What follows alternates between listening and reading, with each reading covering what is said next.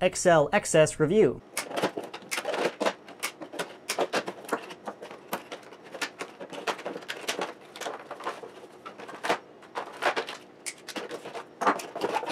Included are 2 blasters, a handful of darts, some discs, and these fake can things that are made of plastic. I purchased a 2-pack, but these are the same thing, so I'm just going to go over one. This is a spring power pistol that shoots darts out of the main cylinder and then discs up in the top thing. I will go over the externals, show you how it works, show you the firing, and then give you my opinion. Starting with the front, the orange nozzle doesn't do anything, no attachments there. The cylinders are where the main darts fire from. I found it easiest to load the bottom because it rotates freely, and then when you need to move it into place, you just force it in there. There's no release button.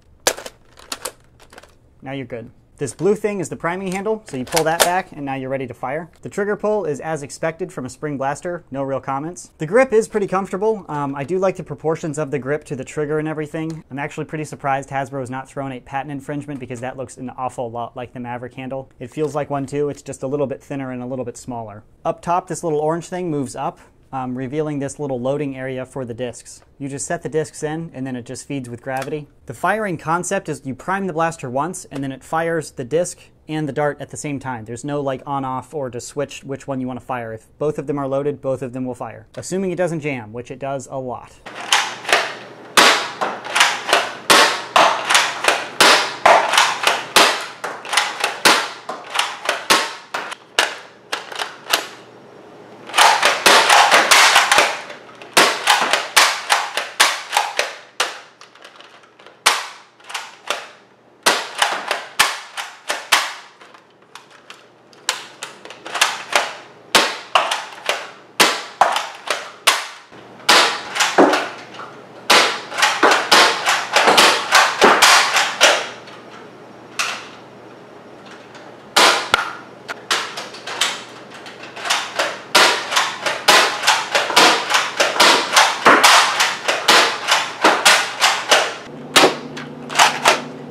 $61,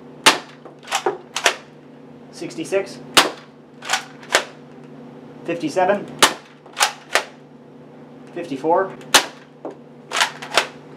$47, 59 feet per second. Now for the discs.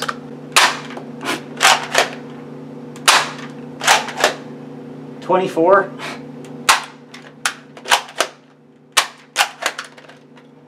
Okay, 24. I'm not going to waste my time.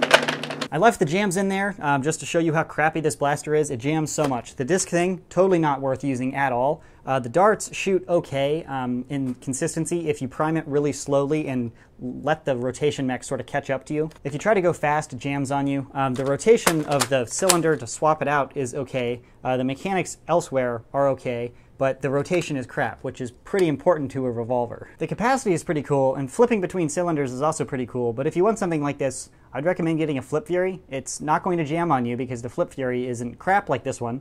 Unless you really like yellow and blue and you really want your gun to jam a whole lot, I wouldn't recommend this. It's a cool concept to be able to shoot both at once, but the disc blaster doesn't really work at all, and not being able to turn it off is kind of irritating because sometimes you might just want to shoot one or the other, but you can't. To reiterate, can't recommend this really for any reason. Again, unless you're a cosplayer and you just want the shell. I don't know why you'd be watching a review since function is irrelevant. You can see the shell with a picture, but you know, other than that. It jams a whole lot, doesn't shoot hard when it doesn't jam, and I mean, whatever, buy a Flip Fury, bam, done. But if for some reason you want one, there's a buy link in the description box below. That's my opinion and review. Thanks for watching.